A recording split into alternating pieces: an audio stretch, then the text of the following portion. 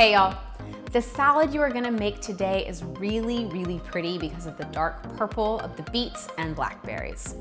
That dark purple also means that this dish has a lot of flavor and nutrients. It's often the case in nature that the more highly or deeply colored the plant, the more nutrient density it has. Now, let's cook. Start by bringing a pot of water to a boil. Once boiling, add the beets and turn down the heat a little. Simmer the beets for 20 minutes or until fork tender. Once the beets are done cooking, drain them and rinse with cold water. Mix together the balsamic vinegar and olive oil in a small bowl.